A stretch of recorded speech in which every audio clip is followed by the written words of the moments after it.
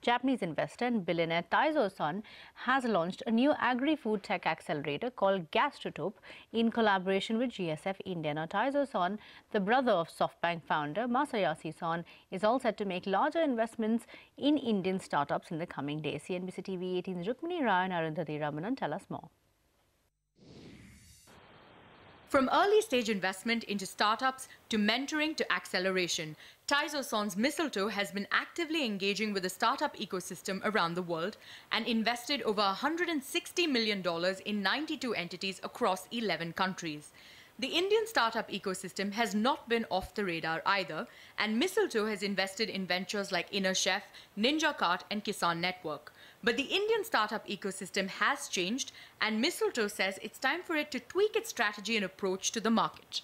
Strategy-wise, if we find a great entrepreneur who has a great passion and also great technology and good idea and design, and then we will definitely support.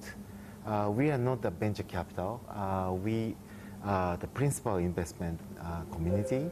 So that's why we are not chasing the financial returns, but just purely support entrepreneurs to grow faster. Are you finding any, likely startup candidates that you really want to invest in here? Yeah. Yesterday, we had an event, and I met so many the great Indian entrepreneurs and startups, and some people are very brilliant.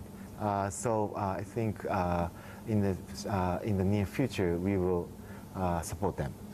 Mistletoe has not yet arrived at a specific number for its investments in India, but it has indicated that startups engaged in sectors like healthcare, education and infrastructure innovation are particularly interesting and could end up attracting the bulk of its future investments.